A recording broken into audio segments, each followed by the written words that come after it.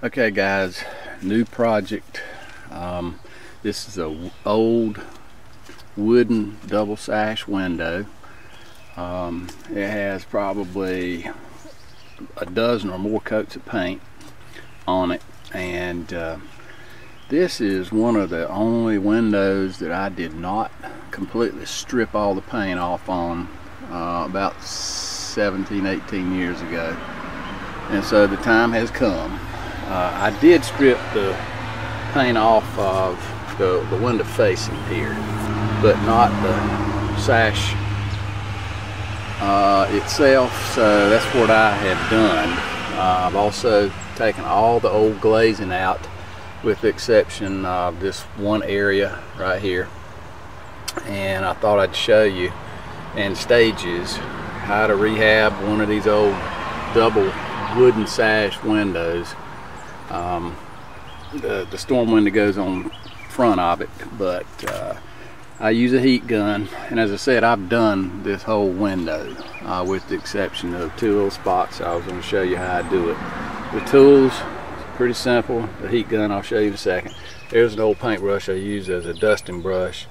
There's a putty knife with a pretty flexible blade, 501 tool. This is a scraper I use to clean the windows, and there is a sanding block.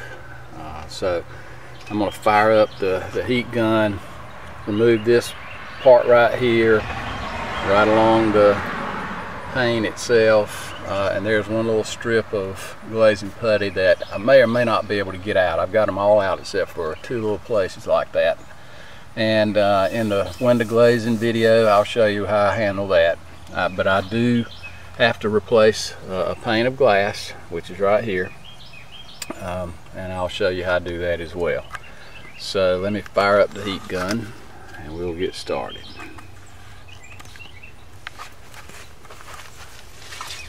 This is an old heat gun. I've had this thing probably 20 years. Works really well. I've got two of them, but this is an old Wagner hot air gun.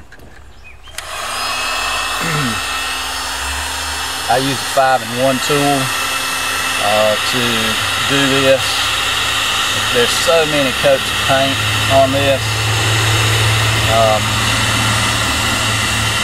You have to do it fairly slowly in small sections. Kind of like eating an elephant. You got to do it a little along, right?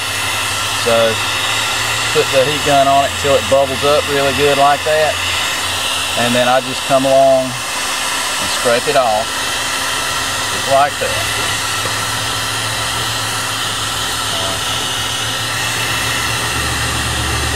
Don't want to get any of the wood with your scraper, but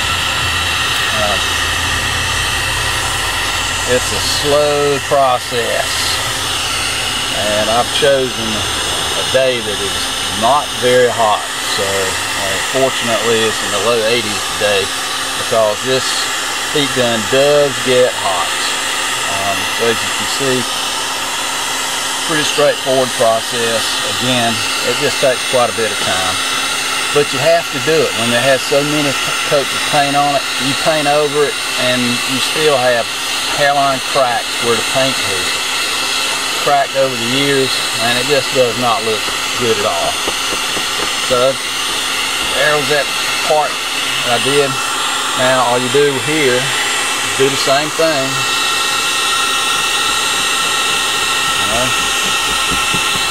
Just heat it up. Let the heat gun do the work. No need to scrape it until the paint is soft.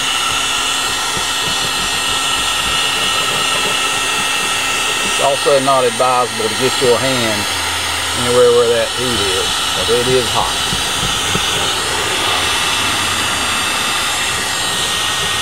Alright, that's all of the paint.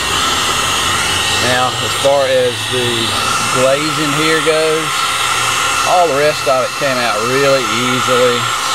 I don't know, yeah, that one's starting to let go. Okay, so I just take the corner of it, and you can heat it up. It makes it a little easier. Most of it I got out pretty cold, but You have to be careful. You don't want to break the glass. And these are old wood windows. This house was built in the 30s, so as you can tell, there's quite a few coats of paint. So that's the window glazing. It's all out. Now what I do, turn that heat gun off, and I'll set it down. And with the paint off, I take this sanding block here. I take the coarse side first and just sand it down.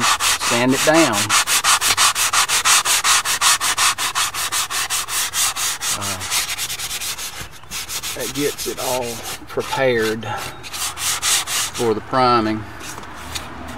As I said, I'm gonna have to replace this pane right here. This one I'm not gonna have to. You can see there's paint on the glass. So all I do is take my razor and clean it all up. Just do it at an angle. Doesn't take a whole lot of pressure. You have to again be careful depending on how the window was put in. If you put much pressure on it, it may break the window. This is secured by points. You probably can't see that one, the paint on it right there. But you just bend those up to keep the glass pane. And I don't think there's but like 4 to keep the whole pane in. There's one there, one there, one there, and there's supposed to be one on the top, but I don't see one. That's a minimum. Of course, the glazing itself will keep the window pane in, but 4 is a minimum. This wood is really hard, so I really dread trying to put this glass pane back in because I'll have to force a point in, and when you do that, you're very likely to break the glass. But fortunately, I have a couple of boxes of sheet glass, 32 by 40. I use it for picture framing, so I have glass and a glass cutter, or a glass cutting machine. So I just clean that window up so all the paint is off it. Take my dusting brush, go over, get it all off. That remains is on the inside. The inside is going to have to be scraped and cleaned as well. Then I just get all of the old paint, the sanding dust, get that all off. If you got an air compressor nearby, you can just blow it off. I don't have one nearby, so I don't want to bring the portable one out because I don't need it really. So I just dust it off, and we will be good to go with the glazing and the glass replacement. So I'm going to glaze all of the window except for this one pane that I replaced, and then I'll show you how to do that.